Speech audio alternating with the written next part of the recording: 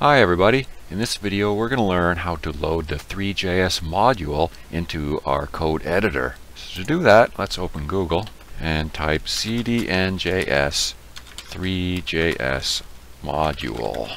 And three.js libraries will be the first one in cdnjs. That's what I want. Click on that. So now four libraries come up here. The first one is three.min.js and the second one is three.js. I don't want those two. I want three.module.js. And then there's three icons. The chain icon says copy URL. I want that one. So click the chain and I'm going to paste that into the code editor. In my code editor, I just have an HTML file and a CSS file.